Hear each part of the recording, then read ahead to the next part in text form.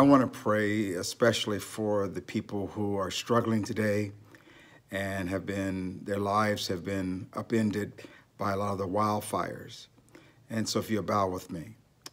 Eternal Father God, in the precious name of your Son, Jesus the Christ, once again we come before your throne, realizing that you're God and above you there's no one else. We do seek forgiveness of our sin, ask that you would cleanse us. And then, Father God, we constantly thank you for your grace and your mercy. But Lord God, I pray now. I pray for many families that have been put out of their homes have been lost. Father God, pets, a lot of loved ones been displaced. Just the air quality that's in our valley now, Lord God, that we're having to breathe. I pray for the firefighters, those that are up there doing the best that they can, and then all the individuals who are supporting them. Various churches and various nonprofit organizations are coming to offer a hand of support. And I just pray, Lord God, that for their safety, for the well-being of their families and their homes, I just pray, Lord God, that you would just continue to protect them, lead them, guide them, and direct them. Then, Lord God, I pray for divine intervention in terms of whether it's rain, wind, whatever is necessary, Lord God. We just pray that you would bring it to put these fires out. Lord God, we just pray to you. We do confess any sin that we may have committed. We repent of it, Lord God, and we just ask and call upon you to do what only you can do on our behalf. So, Lord God, we trust you, we believe you, and we just ask that you be with us now and that you would intervene in a divine way on our behalf. In Jesus' name, amen.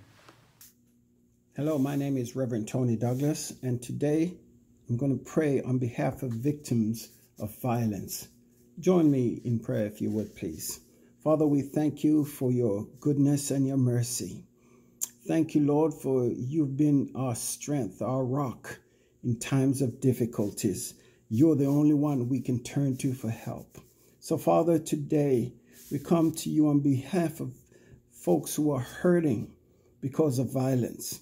Some are marginalized, some are the outcasts, some are the downtrodden and the oppressed. Those, Lord, who are subjugated. Father, we pray for even the wives and the children who are suffering and hurting from abuse. Lord, we present them before you that, Lord, you will wrap your loving arms around them and keep them and uphold them as only you can. Strengthen them, Lord, as they go through these difficult times.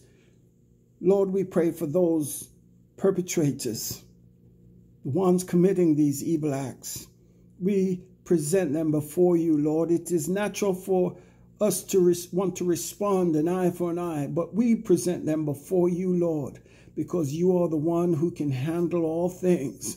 And in addition to that, your words tell us that vengeance is mine, saith the Lord. So we commit these perpetrators before you. We place them in your hands, Lord, and we know that you will handle the situation in the best way possible. Father, thank you.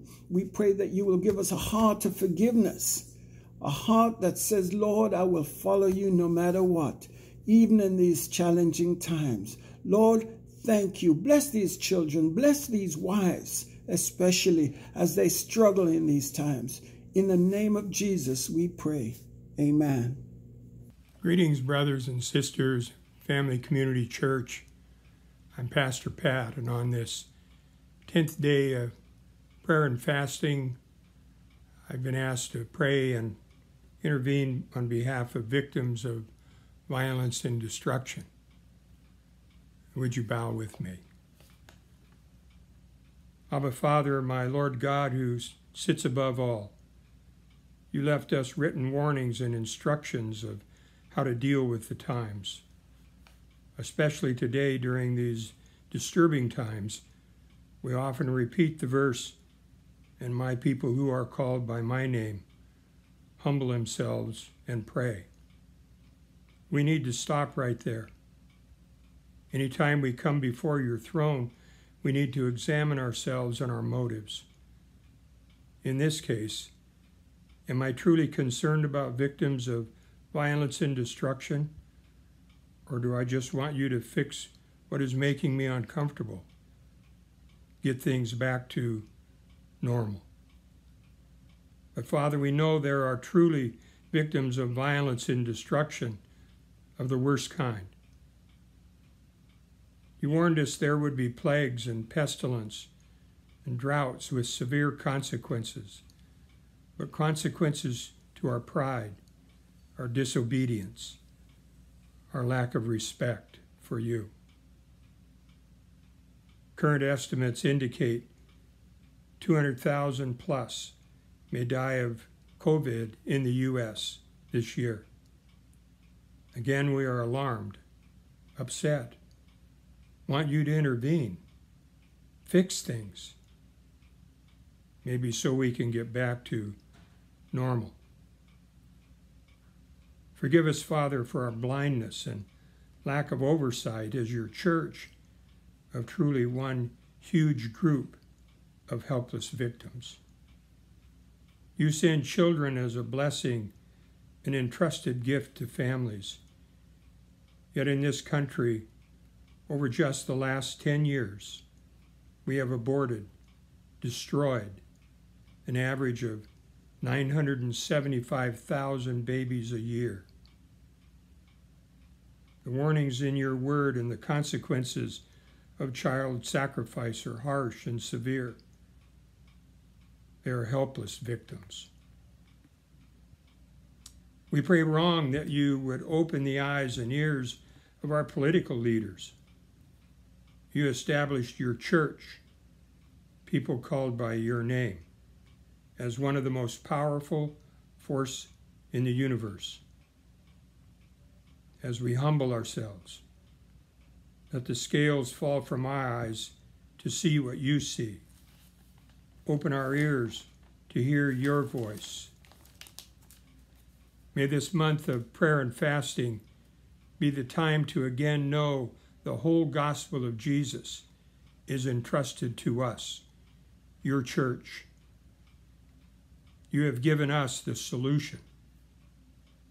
And then with our eyes open, while you keep telling us what we can do, we will close our mouths and stop telling you what you should do or cannot do. In the name of our Lord Jesus, our Savior, who paid the price for us. Amen. Good afternoon, Family Community Church. This is Deacon Love with his wife, Glenda Love. We have been asked to pray for the victims of violence and destruction. Father God, in the name of Jesus, Lord, we pray for all those that have been harmed during these difficult times, Lord. We pray for the families. We pray for the loved ones of the victims. Lord, we pray for their eternal souls, Lord, that they come to know you, Jesus, more importantly. But Lord, we pray for their hurt and their pain and their misery right now, Lord. They're trying to recover from the loss of a loved one, especially from needless violence, Lord God. We pray for violence throughout our cities, throughout our nation, throughout the world, Lord God. Unnecessary violence, because Lord, the Lord loves every life and all human beings, Lord God. But here in America, Lord, there are issues that are just standing out, and the Lord is exposing all the evil and the depravity that's going on in our country, Lord God.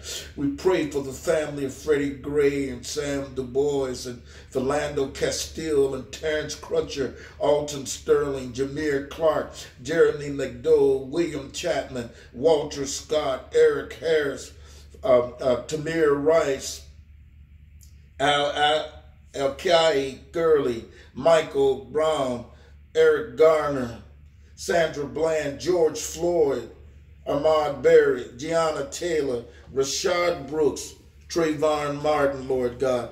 Oh, Father, we thank you that you will help these families to cope and deal with the pain, Lord God, and the trouble that's going on, Lord God. We thank you for the families to recover. We thank you that you'll lift their spirits up and lift their hearts up as you lift up this nation. Lord God, we ask these things in the mighty name of Jesus we pray. Amen, amen, and amen.